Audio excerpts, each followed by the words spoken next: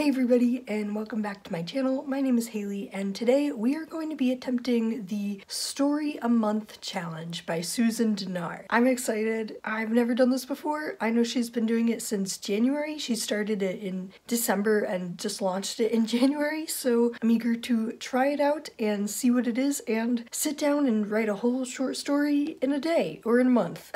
Let's go. Okay, so here we have the Story a Month Challenge with Susan Dennard. Dear Haley, how did February turn out for you? It's very personalized. I love that, I gotta say. All right, and here are the prompts. So text is a non-vampire in a city of vampires. Okay, and then image is a person with a fox head. Here we go. A person with a fox head sitting by a window. Cool, I guess. And then here's the audio, which I will listen to right now. All right, I'm just gonna pull up the audio. It's an ad from Stop and Shop. Great.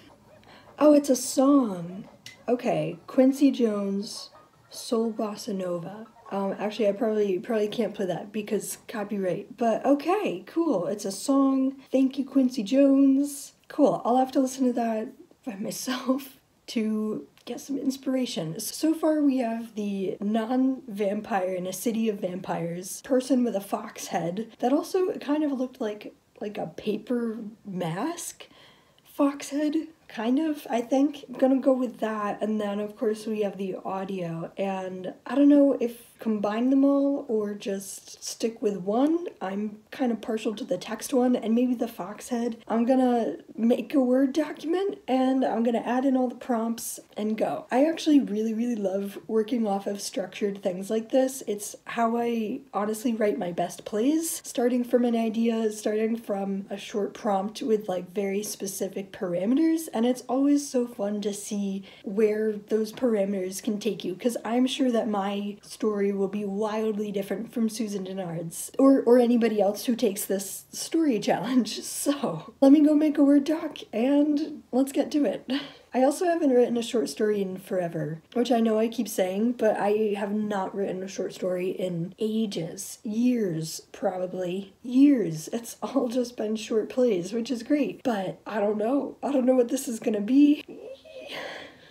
Here we have the document. Oh, I should actually save it real quick. But here we have Susan Dennard's short story challenge, a non-vampire in a city of vampires, and the fox picture. Okay, let's get started. I don't really know where I'm gonna get started, but cool.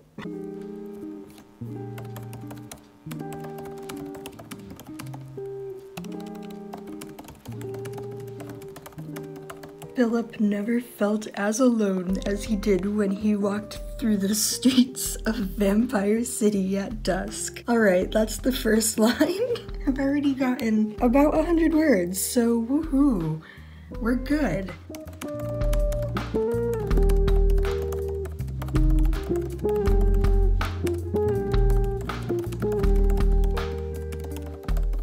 So I just hit 772 words. This is slowly turning into a club story, I think.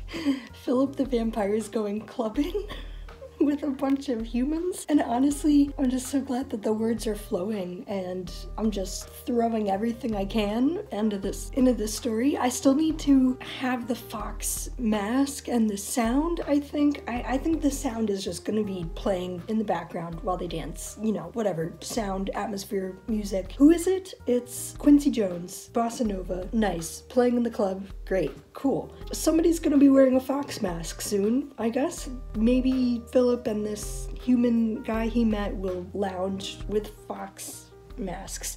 I don't know. We're gonna see. This is a really fun experiment. I have not thought of the ending yet. Have not gotten there. I'm having a lot of fun describing Philip's reactions and like the, you know, vampire versus human, I guess. And yeah, it's fun. Didn't realize how much I missed like dancing and meeting people until now. I mean, I know I'm not a vampire unless Alright, I'm gonna go back to the story. Actually, I have to do my taxes. So I'm gonna do my taxes and then return back to this and we'll see how it changes. Hopefully this won't become a story about like tax law and whatever. Cool. I am back. I finished filing my taxes. I feel good. I also made pasta and lunch. You can't really see it. There we go. Lunch. Yay. It's been about 3 hours, so I'm gonna go back to this. I'm gonna keep writing and we'll see where it ends up. I'm pretty sure that I left them like in a club. The second guy hasn't even introduced himself yet, so I guess I have to figure out a name. Cool. Everything's fine. Honestly, like I said before, I'm really enjoying this though. Just like free writing. Don't really have an end word count goal for this. It's just gonna be whatever it is. All right, let's jump back into writing. Woohoo.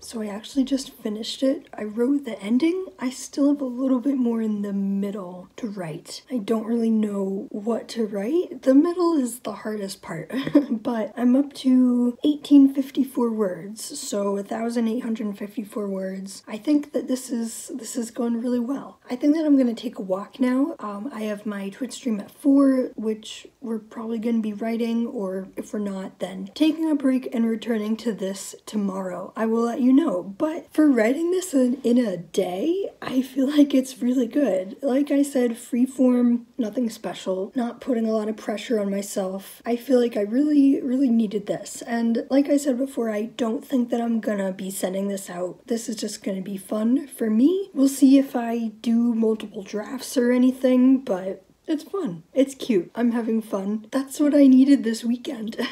Thank you, Susan Dennard. Thank you, Susan Dennard, for the story a month challenge. Story a day, really, I guess, if I come back to it. All right, gonna take that walk now. Woohoo.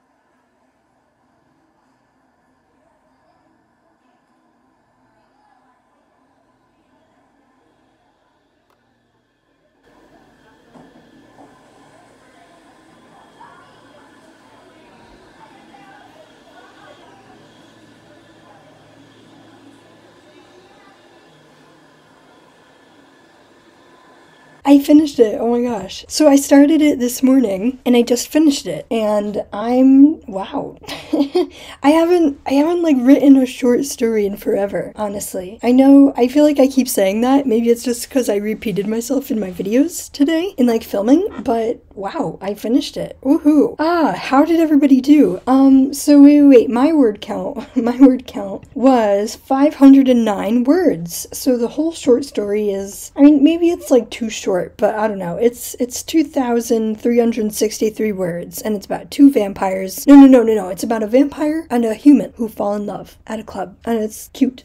It's very cute.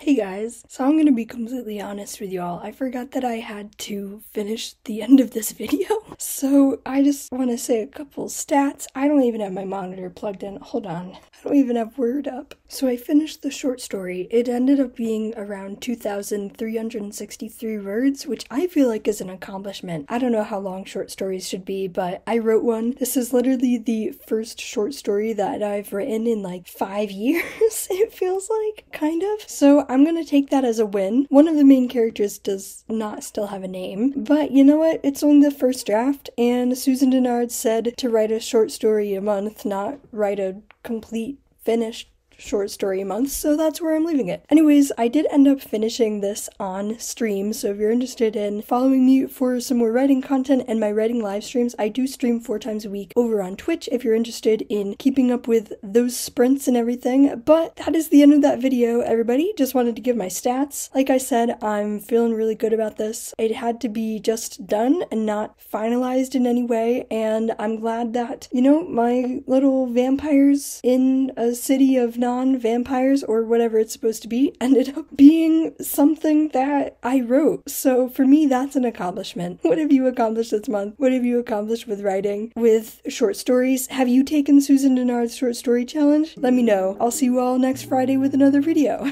Thanks for watching, everybody. I'll see you next time. Bye!